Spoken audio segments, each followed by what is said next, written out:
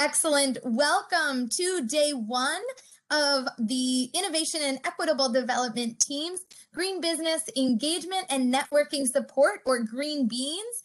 This month, we're going to be talking through many different elements of running a green business in the district, and we're so excited to have you with us today. If you are here live, please do put your introduction in the chat, and if you're watching this later, welcome as well.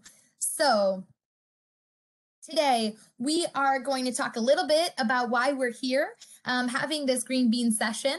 What is a social enterprise? What is a green business? The benefits of a green business, how to identify as a green business in the district and where and anywhere as well. And then a few resources to get you on your way. And again, this is the first of 5 in this month of June. So we're here this month because June 5th, in just a few days, is World Environment Day. And certainly as a city in DC, the Sustainable DC 2.0 plan gives us some real clear targets and goals for the district's sustainability, meaning not just our environmental conditions of matching with those global needs of climate change, ocean ecosystems, biodiversity, but also the local economic and social inequities of our city, and water, air, and soil quality in our city affecting so many. So the focus on sustainability ties with our focus on building a local economy and small businesses that are focused on sustainability. So in addition to lowering the emissions by buying local, it also can develop community engagement, really build our local economy to wealth build in a more equitable fashion throughout the city, and build resilient, decentralized operations in the face of increasing climate change, and that sustainability can increase the viability, the margins, and the impact of small businesses. And that's a lot of what we're going to be talking about today. So there are 2 terms that we are going to be discussing throughout the month, and they are related but slightly different. So first, a social enterprise. A social enterprise combines economic, environmental, and social impact, pulling from traditional nonprofits and for-profit models. So looking at the bottom left, a nonprofit often is just looking at social returns, at human or environmental impact, whereas a corporation traditionally has been focused on financial returns. But a social enterprise is really looking at blending those values of looking at economic, environmental, and social, also referred to as the triple bottom line, not just looking at the financial bottom line of your business, but the environmental and social as well. So a social enterprise is distinct from what we mean when, although also overlapping with the idea of a green business. A green business, a company that is seeking financial benefit, like companies, to employ their staff, to be able to see financial growth, grow their business, and also seeks to make a positive impact on the environment, the community, or the economy, or the economy. So best practices for sustainability in terms of environmental sustainability, we'll talk a lot more about that today. Economic sustainability, that financial model that has long-term productivity, and social responsibility. And social enterprise, again, you'll hear in the city and in the nation, in the world, a lot of overlap between social enterprise and green business. Social enterprise often looks particularly at that social impact, a green business often more at that environmental impact. But often, if we're really looking at this triple bottom line of seeing environmental, social, and economic benefit.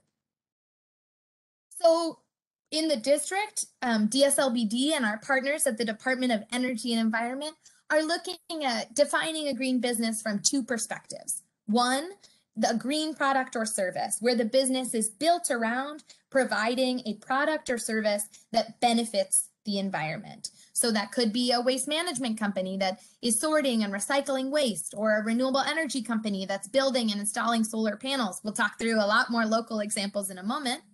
Or where they're improving their processes to be more sustainable. So a hair salon that's using organic dyes and styling product is really shifting its process to be more sustainable, lower its negative environmental impact, and increase its positive environmental impact. and looking at a clothing manufacturer that's looking at using organic raw materials, so changing their process of their inputs and their outputs. So starting when we're taking these two definitions, again, looking at a green product or service where the business model is really built around that, and a green process where you're really looking at greening your operations. And in our next two sessions, we'll be digging into how you, as an entrepreneur or a technical assistance service provider, can be helping businesses green their process, green their operations, or build a business model that is really providing green products or services. So I'm going to fly through some examples of businesses that have won the District Sustainability Awards. That comes out of the Department of Energy and Environment that awards businesses and nonprofits and individuals an award celebrating their work to support the Sustainable DC 2.0 plan, which you can find at sustainable.dc.gov. And then also highlighting some of our Made in DC businesses, which is a program through the Department of Small and Local Business Development, and our Made in DC businesses that, again, are offering green products or services. So to paint this landscape here in the district. Mess Hall, which is a kitchen incubator located in Ward 5, which enabled the creation of 23 businesses, the growth of 13. By the time they won the Sustainability Awards in 2016, 80% of their businesses are owned by minorities or women. And they increase access to healthy local food in what was and is a food desert or a food apartheid area. And they also really focus on sustainability in their building. So again, they're operating a green, they're operating this process and really trying to improve the sustainability of their process by using refurbished local recycled materials to build their building and really improving their operation through energy, water saving practices, recycling, and composting. City Blossom's Mighty program, also a District Sustainability Award winner, that empowers high school students to grow their own food and sell value-added products at farmers markets throughout the district. So as these are coming, feel free to put your own examples in the chat and feel free to share how you think these are offering solutions in terms of green products and services and how you see them greening their operations. Any of those thoughts are welcome in the chat as we go through. And yes, thank you, Mary Lynn, who runs the Sustainability Awards program that over 90 businesses in the district have won thus far. So thank you. We won't be highlighting all of them today, just a few. The Farmers Restaurant Group that is focused on sourcing family farmed products and adding value, both through their cocktails and their dishes. And again, really thinking about how their food can be both family farmed, supporting that social impact, but also sustainably farmed. Native Rootscaping, a Made in DC business that maintains landscapes that are sustainable and beneficial to the environment, working with River Smart Homes. So again, really offering that green product or service of the landscaping. Love and Carrots, edible landscaping for indoor and outdoor locations. Urban Farm Plans, which provides DIY kits and to build your own compost system, to build your own raised beds. And they also provide build and grow services that are for compost and edible gardens. Claire Blanchiot is a youth-led entrepreneur in the company in the district that make vegan, phthalate-free, naturally scented candles, but they also use their profits towards supporting folks who are experiencing homelessness in the district, and developed a container take-back program that rewards recycling. So again, trying to highlight with some of these examples ways that businesses are lifting up the social impact of their business and of their revenue stream while also trying to green their operations. So thinking about those different pieces operating within green businesses. DeFaro Date Spread, which is a plant-based spread that has just dates and in some cases cacao in their spread. And Every Jar funds employment and upskilling for women who are facing adversity or experiencing homelessness.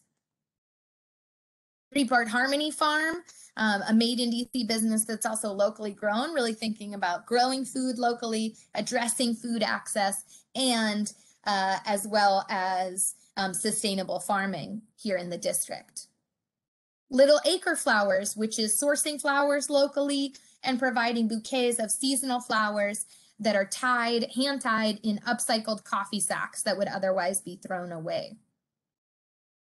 Are folks seeing, I'm seeing some things come in through the chat. Are you seeing some patterns here in terms of really thinking about greening your operation and greening your business model? Locally sourced and produced hot sauces to made in DC businesses, Sheep Peppers and Soilful Cities Pippin Sauce. Pippin Sauce sources from local farms throughout the district, helping them grow their farms and their seedlings and guaranteeing a market for the peppers grown in order to make these hot sauces. Just AJ's, which is a plant-based hot dog alternative, making vegan hot dogs. So really thinking about how to make plant-based food more appealing. Two of our local DC honey companies, which are, again, supporting pollinators and the sustainability of our ecosystems here in the district, but also selling their honey, and in the case of DCB, also looking at supporting and training new beekeepers. Sorry about the quality of this photo. Glenn's Garden Market, which sources locally, again, creating that economic empowerment that we're looking for in a social enterprise, but also looking at sourcing from sustainable farms and looking at buying and sourcing locally. So they source products from only within the Chesapeake Bay watershed. So anywhere that was in that watershed of Maryland, parts of Pennsylvania, Virginia, and of course the district. And Bicycle Trash, which sources materials from old bicycles, whether that's gears, whether that's chains, or whether that's tires that can no longer be used anymore, making belts, wallets. Oh, an excellent question, Nathan. I saw your question. Were there any CBEs that use electric or hybrid cars who has won the Sustainability Award? Great question. To my knowledge, there have not been transportation companies yet winning the Sustainability Awards. And just to clarify, the businesses that we're highlighting, not all of them have won the Sustainability Awards. Many of the last set, first three are Sustainability Award winners. The last set are made in DC businesses. So even though the applications for the awards come out in March, you can register today if you have a valid business license to register as a Made in DC business. And you can flag both on Made in DC and in the business toolkit, you can flag that you are a green business, and we'll be talking more in the sessions to come about really how to build your business as a green business. Thank you. Link for business toolkit in the chat, dcbusinesstoolkit.com. Great. So, Little Wild Things. Again, growing here in the district hydroponically, working on increasing food access, and also creating local goods sustainably. Another great question around, is Made in DC just for products or also for services? It does focus on products that are made in the district or designs that are made in the district. So these have been some examples of our local businesses, many of which, as you'll see, have been trying to weave together both offering a green product or service and greening their operations. So let's dig a little bit more into, regardless of what type of business you're running, and again, this will be in future sessions that will dig more into detail than today's just intro. But in when we're thinking about greening our operations of any kind of business, regardless of whether you are starting your business with the goal of solving environmental challenges and local community challenges, or no matter what type of business you're running, you can be thinking about greening your operations. So some key things to be thinking about in that: recycling and waste reduction. So recognizing the need to reduce You can reuse materials that can be reused, recycle what is recyclable, and then separate waste and dispose in a suitable way. You're working in the food industry, that could involve composting. I'm thinking about reducing your food waste, reusing scraps of food, whether that's carrot tops or peels that can actually be used in food, and then composting what might be left. Energy and water conservation. Of course, this is a huge part of what DOEE and DCSEU can offer you in terms of resources to save heat and electricity, save water, and source from renewable resources. And pollution prevention, and again, in future sessions, we'll dig into the regulations that exist, as well as the ways that you can dig into using low emission equipment, operating efficiently, and using biodegradable or compostable materials. Thanks for great links coming in the chat in terms of DCSEU. And yes, Marilyn, indeed, DOEE recommends return, reject, and redesign to address waste in your waste stream. And we'll dig more into that, how from the very design of your products, you can really be digging into rejecting what will be discarded or redesigning your products. Also then thinking about green procurement. So where you're buying your products, where you're sourcing your materials can make a huge difference in your business. Looking at local materials and products and choosing environmentally friendly suppliers. Green distribution, when you're distributing your products, whatever kind of product or service you're offering, thinking about that sustainable method of transport. Like Nathan was flagging, so much of a business impact can actually be in the transportation of your products. So thinking about green distribution, there are companies that make sure that all of their delivery is by bicycle, or in the case of Compost Cab, making sure that they are exclusively using hybrid or electric vehicles to be collecting their compost. So really thinking about that, the distribution of their products and services. And then decent work, providing a fair living wage, security in the workplace, social protection, the opportunity to be truly expressing your opinion in the workplace and outside of the workplace, and equality of opportunity and treatment. There's so many different parts of this, and again, we'll spend an entire half hour digging into the processes. Excellent. There's some great ideas coming in the chat. Yeah, you can really think about when we talked about greening your operations or greening your processes in your business, that you can also be thinking about recycling and waste reduction, not just in your business's operations, but in the entire life of your product or services. So you can really think about the ways that you are reducing the amount of waste that your product would generate in the future. So some examples of the real impact that can happen from greening your operations. The Environmental Defense Fund runs a program called Climate Corps, where summer interns intern at organizations of all different types and sizes to look at how to green their operations. And on average, again, some of these are quite big companies, they found on average $1 million of savings per year per organization.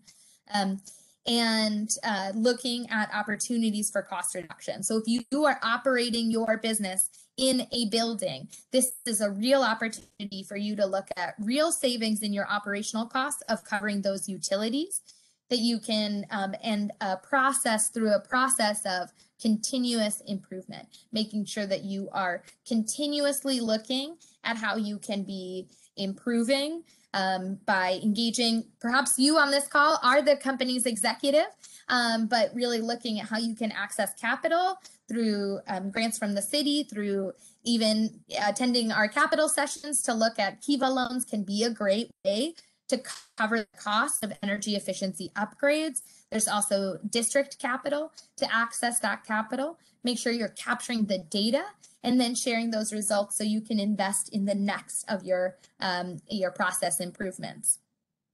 And again, all of these can apply not just to product or manufacturing companies, but to service companies. And there is a question, how, as a service company, can you make sure that you are going green? And I think that all of these could really apply to service companies as well, whether that's thinking about the workplace you're creating, what materials you're procuring. It can be as simple as your computer, paper, ink, to your utilities, to whatever suppliers are supplying for your services. Being event designers and making sure event planners, service industry, can be a huge opportunity to not only green their operations, but again, green the process of the service that they're providing. And why might you want to invest in all of that, you might ask? Well, partly operational savings, direct savings on utilities. If you're reducing energies, if you're reducing your energy, you're saving money on those gas and electricity bills, saving on those water bills, reducing your input costs. If you're reducing how much you're using, you are going to be spending less on those inputs. And there are real synergies between these reductions. So if you are making your water system more efficient, you'll see those reductions in energy needed to heat that water. If you're in the food business or caterer, when you're being more creative and wasting less food, you'll also be consuming less energy to refrigerate, transport, everything like that. So really looking at those synergies between the reductions. And yes, a question of, is there a listing of green businesses? Because we do have a green event planner on the line. So important. Thanks, Suzanne, for being here. Well, certainly put your link in the chat to share with the other folks on this call. And again, if you haven't yet introduced yourself in the chat, please do. This is also an opportunity for learning and networking. And you can register on the DC Business Toolkit and flag yourself as a green business. And you can also make sure to apply next year for the District Sustainability Awards, which is another incredible list of sustainable businesses in the district. If you are making a product or offering, you can register at Made in DC again as well. So benefits of a green business. We're going to spend our last 5 minutes digging into this. Certainly access to markets. All of us know that there's an increasing demand for eco-friendly products, whether that's coming from health reasons, financial reasons, or environmental passion. We talked about those cost savings.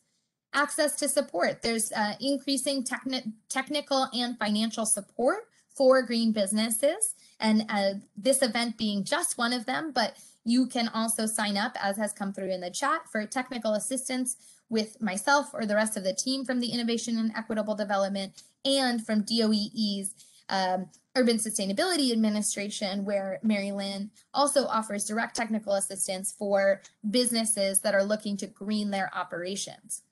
Higher productivity. If you have a healthier, happier workforce, you're going to see higher productivity and, of course, a healthier environment. There's a lot of research around the fact that employees who are engaged in sustainability initiatives have statistically significant increases in their overall engagement in the company, in company activities.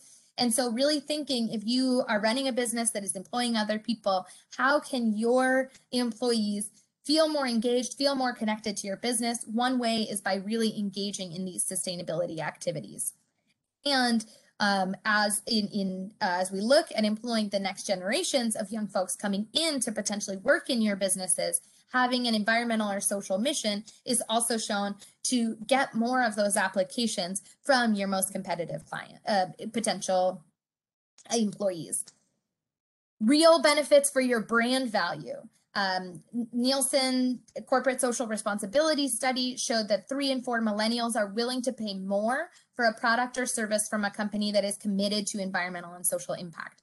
So 3 in 4 millennials, that growing population cohort, 51% of baby boomers, so it's not just young folks, it's also the majority of baby boomers who are willing to pay more for a product or service from a company committed to environmental and social impact. Environmental sustainability. In a Unilever study of 20,000 people across 5 countries, including the US market, 21% said they would actively seek out brands. They would choose a brand. If all things were equal, they would actively choose the brand that had more clear sustainability credentials. So whether that is a certification or those are the ways that you're building your business, that you're plant-based in the case of our local company, Bright Greens, or you are delivering on bicycles, or you're renewable energy powered, make those credentials clear on your marketing. Companies with sustainability built into their product and purpose are growing 30% faster than those that don't, even in a challenging economy.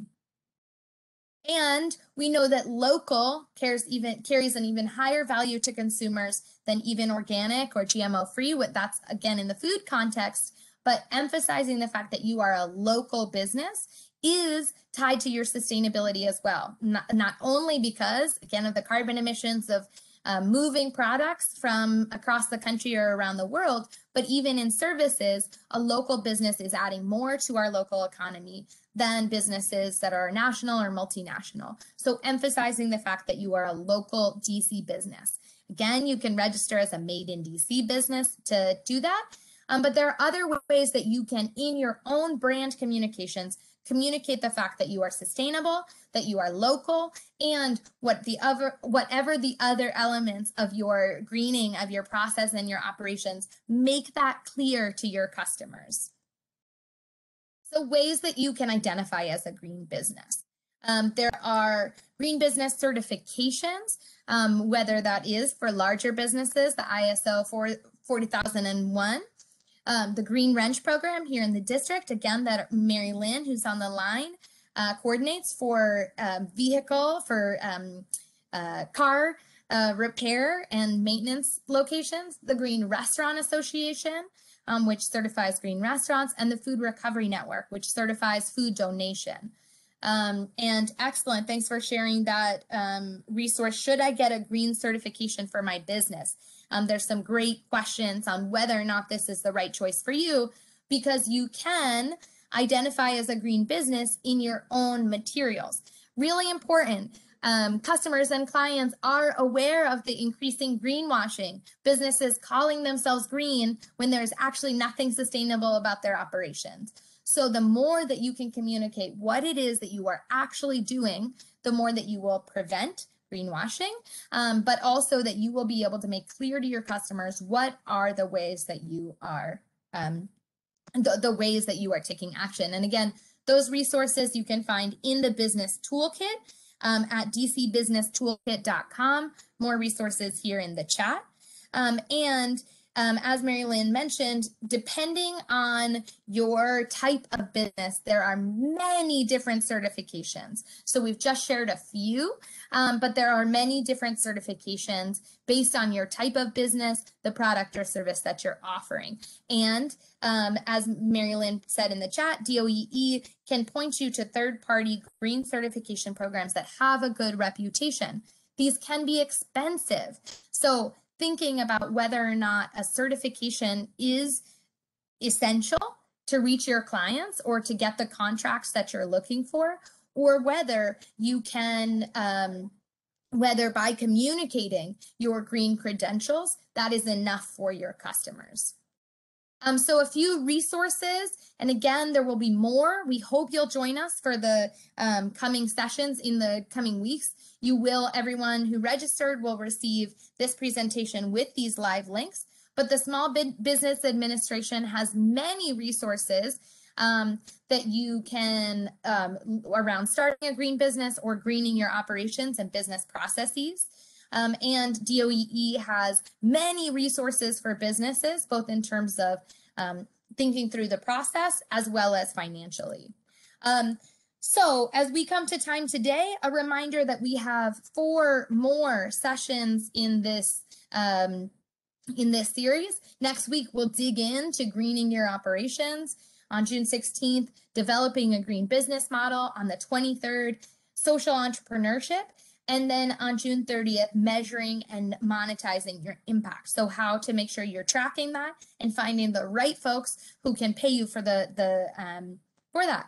Of course, you can also find support through one-on-one technical assistance, both through the Innovation and Equitable Development team at DSLBD, You can reach us at bit.ly/Inno_booking, all caps Inno_booking, and as well as reaching out to DOEE, who we will hear more from in the weeks to come. Thank you for joining us for this intro to our green business engagement and networking support. It's been a pleasure to have all of you. And again, as Kate put in the chat, we know that DC entrepreneurs are community leaders, helping us reach our sustainable DC 2.0 goals. So thank you for all that you do and your interest today. Have a wonderful rest of the day, and we will stop the recording, and I'll stick around for another few minutes for questions.